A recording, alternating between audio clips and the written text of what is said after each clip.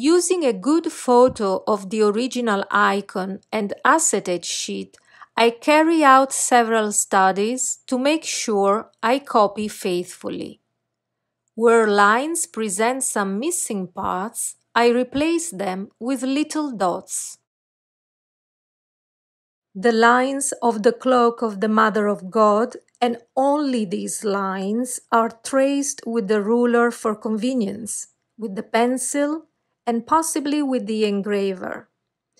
We will find them again in the final stages of the work without multiplying the executive effort. I use the sepia ink pure, without adding water. However, I do often wash the brush and I immediately dry it up well to keep its elasticity. The ink undergoes an oxidation process after just a few minutes, therefore becomes dry. So we need to add new ink on the ceramic palette every once in a while. I apply the mix of medium hematite and zinc white with a Vaio brush Rubloff Series 1410, number 4 or 5.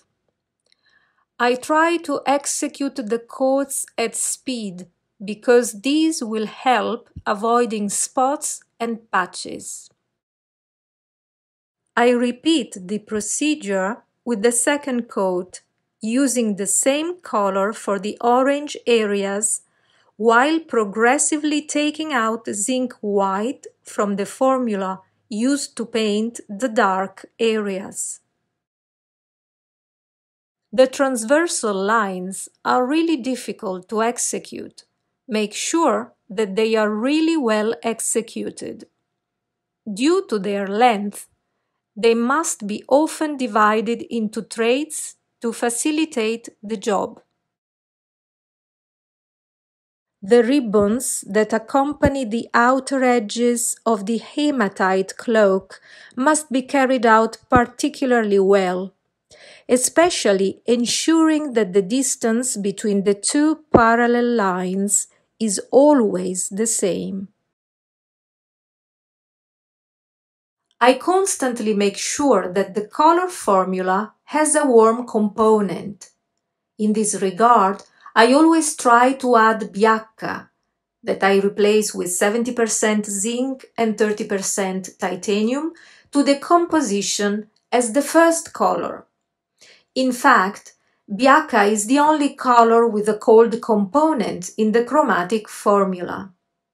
I then add the other colors, and this allows me to better maintain a warm hue. Normally, after the glazing, the lights and the graphia must be resumed. Here I indicate the resuming of the second light with the same chromatic formula used previously: cinnabar, orpiment, and a bit of biacca.